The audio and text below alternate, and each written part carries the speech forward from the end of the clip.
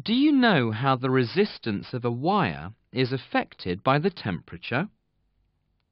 We'll find this out using the setup shown. The setup consists of a ray box lamp connected to a DC power supply via a rheostat and an ammeter.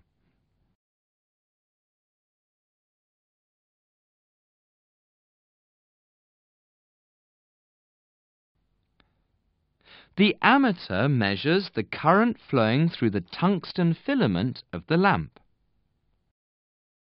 The voltage across the filament is measured by a voltmeter. Start with a small current. Adjust the rheostat to increase the current flowing through the tungsten filament slowly. Record pairs of voltmeter and ammeter readings. Then, plot a graph of voltage against current. Find out how the resistance of the filament is affected by its temperature.